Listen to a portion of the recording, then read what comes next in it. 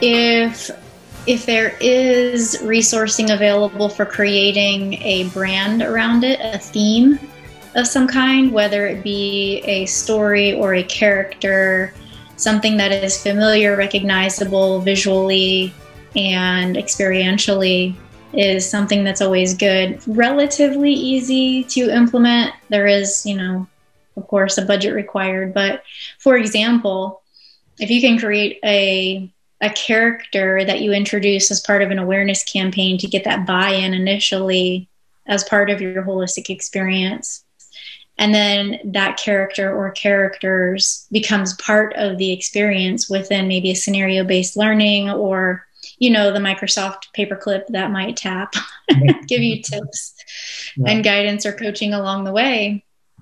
It's one way to keep that familiarity going through. And then to continue that, to answer your question, would be to keep that experience alive. And if it's something character-based like that, which I always advocate for, because I'm a fan of storytelling, but if it's something like that, then you infuse it into the culture in such a way where it becomes something that's familiar, and it becomes something that is tied to whatever that initiative is. So if it's something boring like compliance, and you tie this character to it who can be relatable, who might even be also rolling their eyes about it, as we all do with compliance, and then they become relatable, and it becomes something that can be fun, dare I say.